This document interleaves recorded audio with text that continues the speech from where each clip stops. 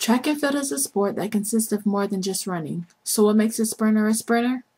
What separates this group from any other group of people, both mentally and physically? To be a sprinter, not only do you have to run, but also be strong enough to maintain such explosive releases of energy while running in short amounts of time. Sprinters typically have physiques which are much more muscular than long-distance runners. It is very important to do certain workouts that strengthen muscles in particular areas of the body because sprinting uses a large amount of explosive muscle power. To be a successful sprinter, there are three main areas of the body that are required to be in peak shape. Those are the upper body, the abdominal area, and of course the legs. Sprinters also need the mental toughness to train to develop these muscles necessary to compete. The body will encounter much soreness throughout the process of the intense workouts.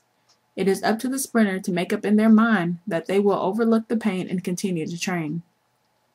The combination of mental toughness and well-developed physiques are required to be an elite sprinter.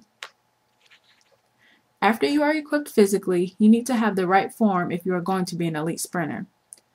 Again, here, both high levels of mental and physical strength are required.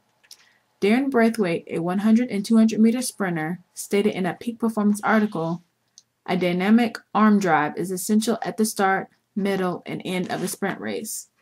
The acceleration of arms accommodates the drive of the legs to get out of the blocks. Upper body strength is used throughout the entire sprinting race, but different races require different times to move them the most. Of course, towards the end of the race, good arm form is hard to maintain with fatigue taking over. This is when power and endurance become necessary factors to maintain. When form begins to fade, a concentration on a purposeful and long arm drive can help prevent the inevitable shortening of stride length that often ensues," explains Braithwaite. There are several workouts for the arms to help maintain such power needed in the pectorals, deltoids, and triceps to get through a sprinting race. Bench press and pull downs are essential lifts in acquiring the power needed. A desired number of repetitions can help with muscle strength and endurance.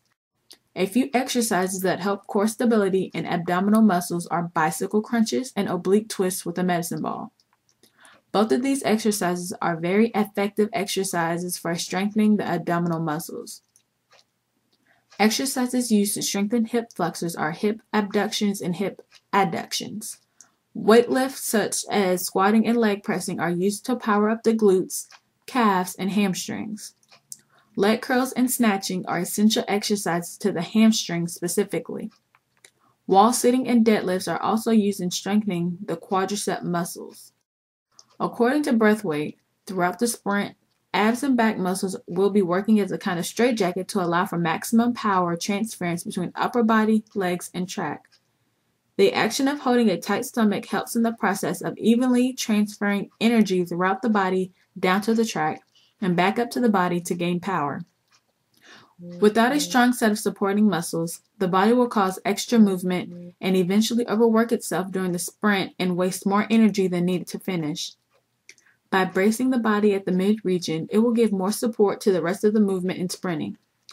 A smooth movement of sprinting will cause a sprinter to move more efficiently down the track during their race.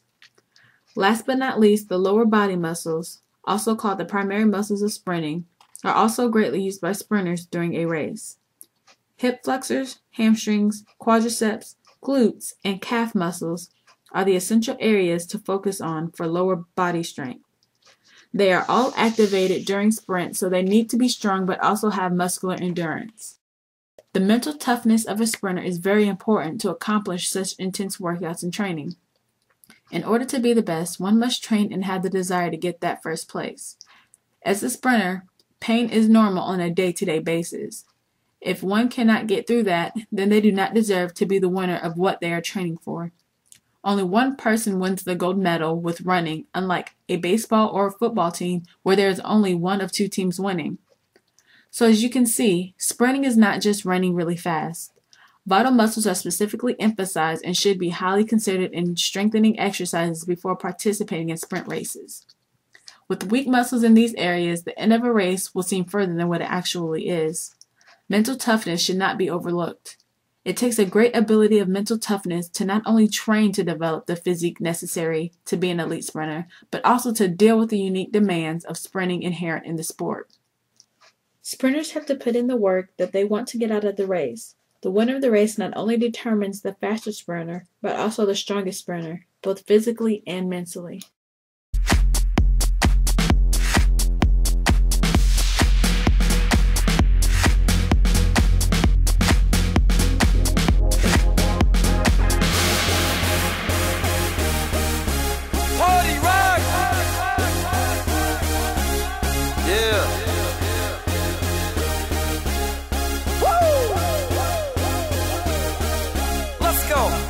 Party rock is in the house.